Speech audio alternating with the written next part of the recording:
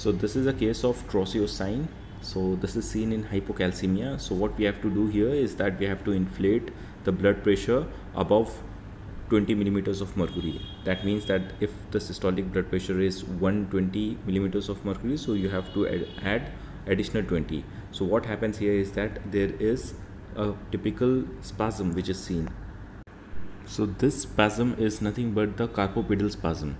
So what happens here in carpopedal spasm, there is a flexion at the wrist joint, and then there is the flexion of the metacarpophalangeal joints, we can see here in this video, and then there is extension of the interphalangeal joints, and then we have the adduction of the thumbs and fingers.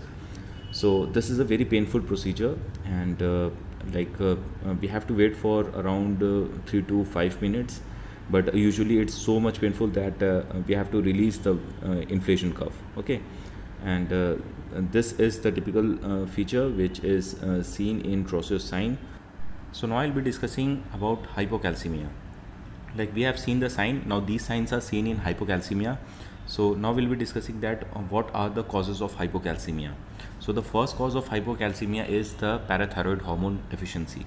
Okay, so whenever if there is parathyroid hormone deficiency, or there is vitamin D deficiency, there is dietary calcium deficiency, or hypomagnesemia, kidney failures, these can be the causes of hypocalcemia.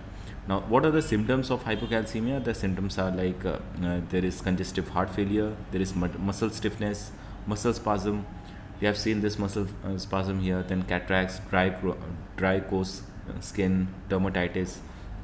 These are the symptoms of hypocalcemia.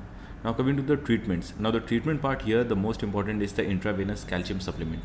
We give intravenous calcium supplement, we monitor under medical supervision, and of course we also have to treat the underlying disease, and oral supplementation is also given. Preventive measure is that we have to maintain a diet which is sufficient in fat soluble vitamins including vitamin D and dietary calcium. Then is the moderate amount of sun exposure. Of course this increases the vitamin D intake, so we have to take moderate amount of sun exposure.